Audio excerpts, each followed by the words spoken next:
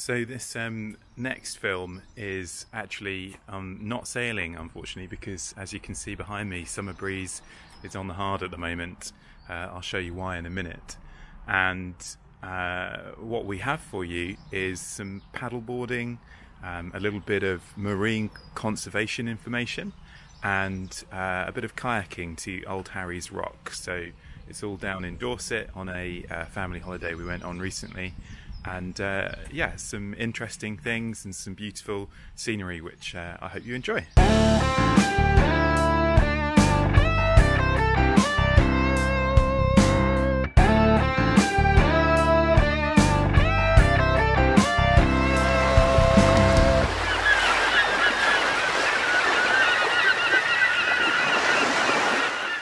Summer breeze has come out of the water because when she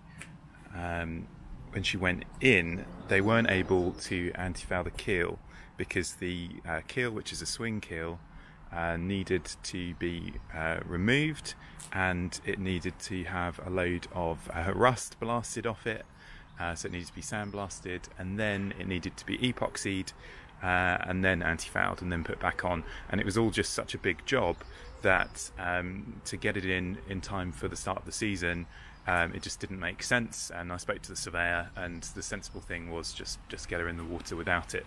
So it's the summer now, and they've got a bit more capacity in the yard here as well. So she's come out and she's had that job started. So they did that last week, and you can see this is a bulb keel, which is actually where the most of the ballast is situated, in this bulb keel here.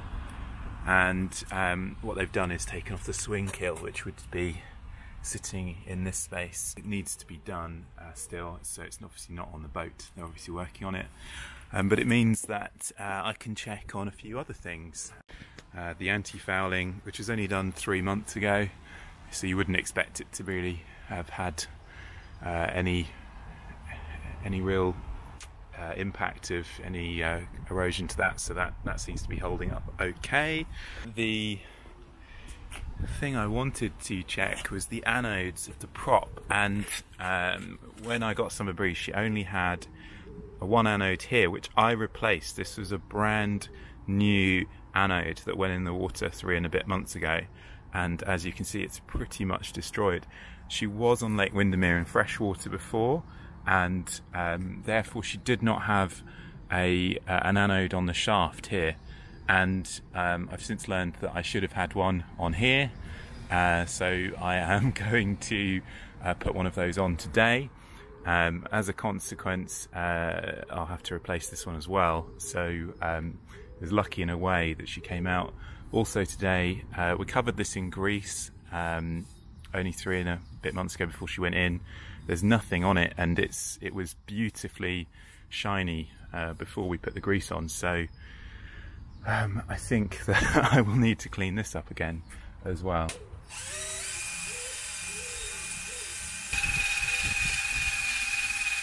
I've given that a very thorough going over with the wire brush and with a little bit of sandpaper.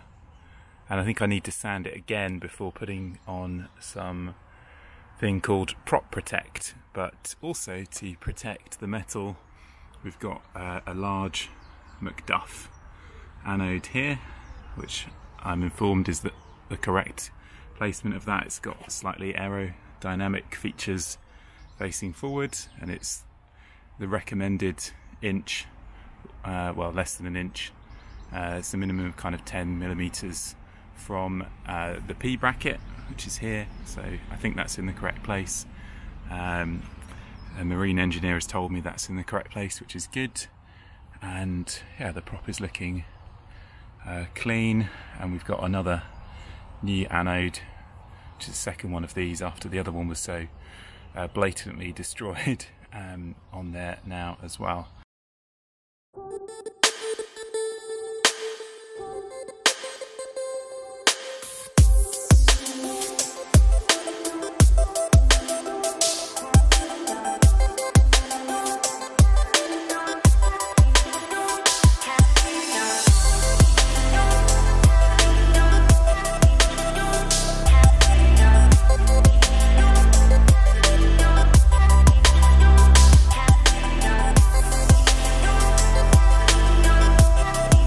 I might get the paddleboard out because it's so beautiful.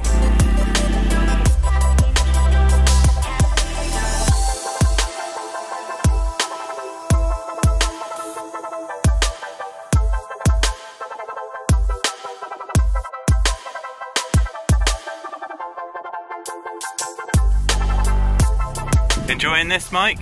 Any thoughts? Yeah? Really pretty. Not while I got the camera out. Yeah, well, we kind of both need a wee, don't we? I've already been. What, since you've been on here? I walked all the way up when you Has he been... He's just said he's already been for a wee since he's come out. I hope not. I've paddled over here with Jessica on the bow. And what have you spotted, Jess? Something I didn't see earlier. What's this? Montague's blenny. These characterful little fish live in intertidal zones and can often be found in the rock pools here. They are easily identified by the distinctive fringed crests on their heads and the pale blue spots along their bodies. They are not common UK species, although we are lucky to have a healthy population here in Kimmeridge. The blennies grow up to 8 centimetres in length and they feed predominantly on barnacles. When the barnacles extend their feeding legs, the blenny bites them off. Oh. We've got about 8 conservation zones now in general in Dorset, which is quite cool. Yeah, it's really good.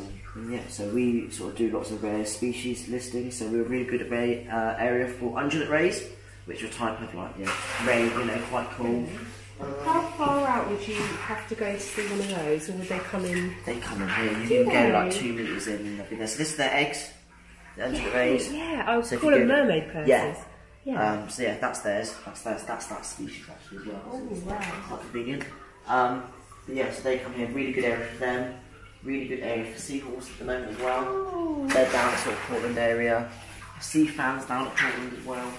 So this is a coral? That's a coral, yes. That's so you know how corals are generally thought like tropics, like Australia, Indonesia. There's also a different type of coral called cold water corals, which is around here. And yeah, so that one there, when they get washed up on the beach all the time, they look like that. Oh, So that's what they look like. They sort of turn around and look like trees. Yeah, I would think it was just Yeah, a tree. you just think a bit of washed up wood. Yeah, so that's a little baby. They can get this big, large, but they take that would be 100 years. They're such a slow growing species, and obviously you get bottom trawlers to whip them up. You know those barrel jellyfish? Yeah. Are they like do they sting? They don't sting unless you put your hand right up in the bell.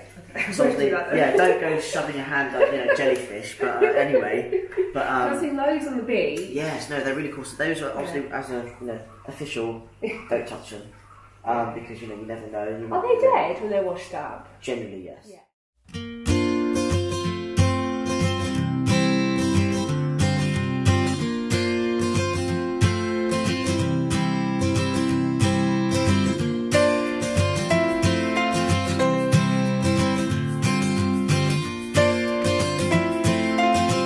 Green-fingered Mike has gone to get the beers. I'm sat on the paddleboard. We're going to have the beers on the paddleboard. You're a hero and a legend, and you're getting very wet to give me my beer, which is excellent. It's lukewarm. Now, when we're on Summer Breeze, we do boat beer reviews. This is pretty much a boat. So, should we do a series of boat beer reviews here? Indeed. Boat beer reviews. What beer have you got there? I've got a Dorset Blush, which is Dorset Blush. It's very So good. that beer's a cider. It is a cider. Okay. Well, do you want to taste it and tell me what you think? Obviously, it's warm, is it? Does it recommend it's served warm because it is sparkling?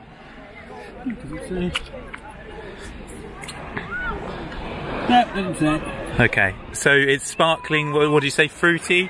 It's very fruity. Okay. What would you give it out of 5 stars? It would be a lot better if it was cold. Right. If you were taking a video, I would have got something less girly. Well, this will help you, Green-fingered Mike. This is a cocky Dorset IPA, which you got from me, which is a man's beer, isn't it? Just pedal on it. So what does that taste like? You can do a proper boat beer review of that. Piddle is a place in Poole Harbour, by the way, nice. off of the river. I think it's off the River Frome actually, or it's near Poole Harbour. Nice. Okay. Is it a bitter? He says try me with the barbecue, he says on the back. I wouldn't barbecue with beer, I don't recommend it, unless you're drinking it. Very nice. Very nice. Frothy. Very frothy. But I think it's quite tasty, and it's not that bad even though it's a bit warm. So yeah, I would give this 4.5 stars actually. Yum. We just paddle boarded round back to where we are on the beach, and we've had the beers all the way, haven't we? Green fingered Mike's got them. It's just getting a bit hairy here. Time to jump off Green fingered Mike safely with the beers. Whoa, Okay. wait, hey.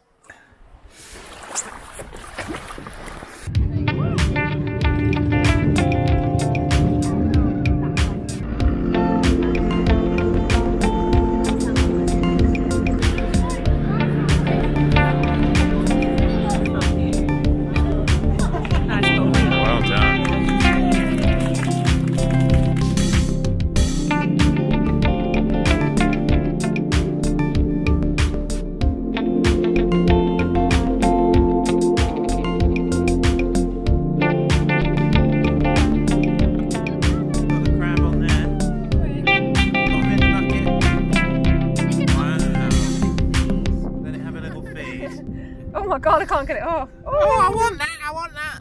Oh wow, look at that. He loves that bacon. He's strong. He's strong, yeah. One, isn't he? He looks like a Cornish crabber. Oh. What do you think, Quaver? Oh dear, didn't like him. This one's called Dave.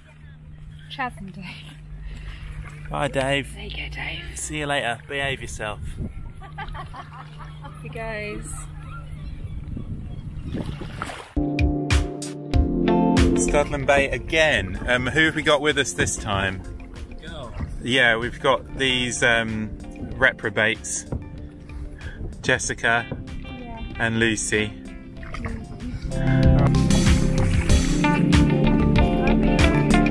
No, I'm not doing any paddling.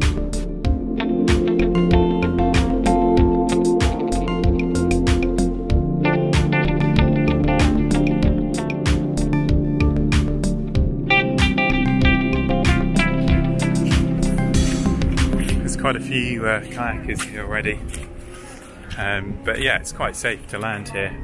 It's better when the tide's out and there's plenty of easy access on the beach here.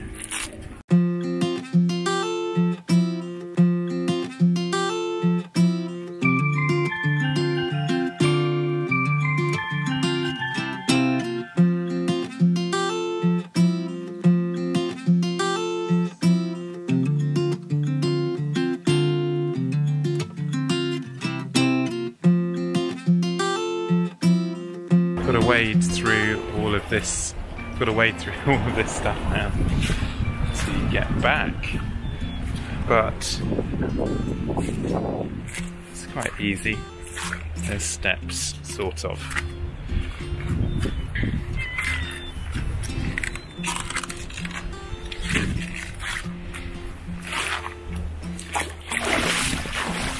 Steps in the sludge.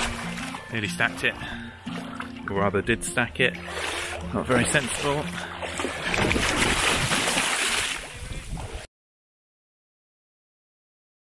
My job this evening is to put on this stuff. Some sort of, well, some people call it snake oil for the prop, which is a shame because I know this stuff is going to make it really pink and horrible looking. That's the idea. It's what it's supposed to be like. And of course I spent ages cleaning it, so I've got to make it dirty. The first thing I've got to do is to actually take sandpaper to it, which I don't like doing either, but that's necessary for this to be properly applied. It needs to be warm as well. So I'm hoping a few minutes in there will do it some good. Don't know if this is a good idea, melting plastic like this, but I've done it now. Now I think this is about as done as I can reasonably expect. So,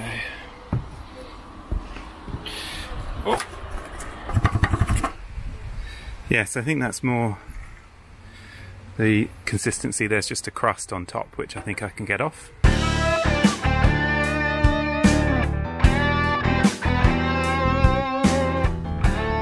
Very pink. Like I said, something out of Ghostbusters. It's a bit crazy. Really hope you enjoyed this video. We had a lot of fun making it. If Summer Breeze makes you feel fine, then tap to subscribe.